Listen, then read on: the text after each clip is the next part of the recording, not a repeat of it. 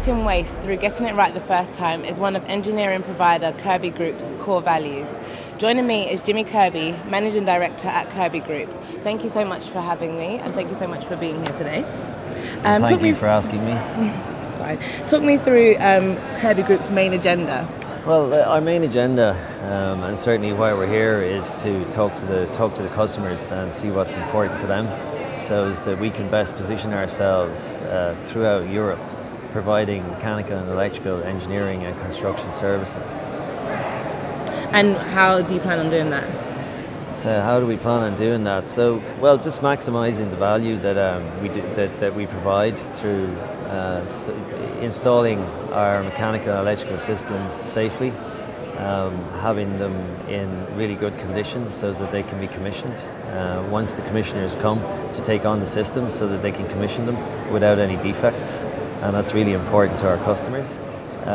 We then are positioning ourselves geographically so that we can serve the customers that we work with. For instance, in Ireland, in the UK, we're also working in the Netherlands, and we're also working in Sweden and in Finland now. So it's about strengthening our capabilities in all of those geographical areas so that we can provide the quality of service that the customers are looking for. Are there any markets that you haven't mentioned that you have your eye on as a company? So what we need to do, so a key part of strategy is focus. So at the moment, what we need to stick with Ireland, the UK, the Netherlands, Sweden and Finland, until we feel that we have a strong enough capability there to deliver what we need to deliver, and then we can start to look at other markets, but we must focus first. What are some of the challenges you face in the market that you're already in? So the challenges that we're facing, people is a lot of the challenges. So both people to manage the projects and the trades to actually install the services. This is a challenge that I think is industry-wide. Many of the countries that we work in are close enough to full employment, so being able to get these people is a differentiator for us. So we've done a couple of things in-house. We have our own in-house recruitment now, so we've hired recruiters from recruitment companies. So we have Kirby's recruitment, and that has actually been a bit of a game changer for us, and I think that gives us a little bit of an advantage in that once we can control it ourselves, we can get the kind of people that we need. We also have good training programs. We have training programs for our engineers, and we have training programs for our trades. So we're continuously training and bringing people through so that they can work in our organisation at the different levels that we need them. And in terms of sustainability across the engineering sector, yes. Obviously the big constraint is the demand for so much technology and everything else. How are you combating this? Well, I think what we need to do so that we don't, so that we continue to provide a good quality and level of service to our customers is not take on too much. So it's important not to take on too much. And talking to some of the key customers here, they've told me that they would rather that we tell them that we can't do a project because we actually are at capacity within our capabilities, rather than take one on and then leave them down. So that's probably one of the key ways of controlling that. Yeah. And what are some of the key trends that you've noticed in your industry? The key trends that we've noticed in the industry. Trends in the industry. I think it's not really a trend, but I think just the volume of what's being built out there, and probably coming back to that piece about the trend would be more and more of the sensible organisations would just not take on too much. That's probably a trend that's there, while others may push on and take on more that they can actually handle. So some people are thinking differently now. It's part of focus as well. Yeah.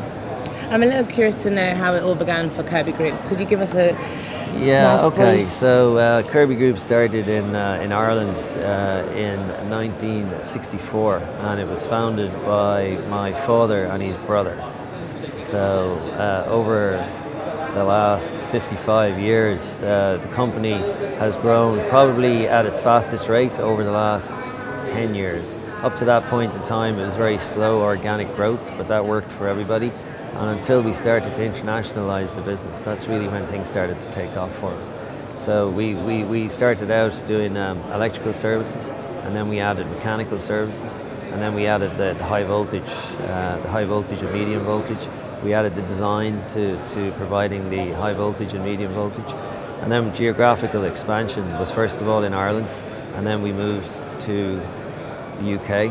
Moved to the UK in 2007, and then we moved to Europe, and that's more recent but successful entries into the Netherlands, as I said earlier, Sweden and Finland. And what was the thought process behind moving into Europe? So I think the main driver is to get some growth and not be reliant on the Irish economy, because if you're only in one country or only in one geography, then if the levels of investment drop at all from some of the key customers, you have nowhere else to go. So you need to be able to build some pipelines in other countries outside of your own. So we built a pipeline in the UK, and then we're building a pipeline in Europe. So it brings resilience to the business. And what is the future for Kirby Group? What does it look like? The future for Kirby Group, yeah, it looks good.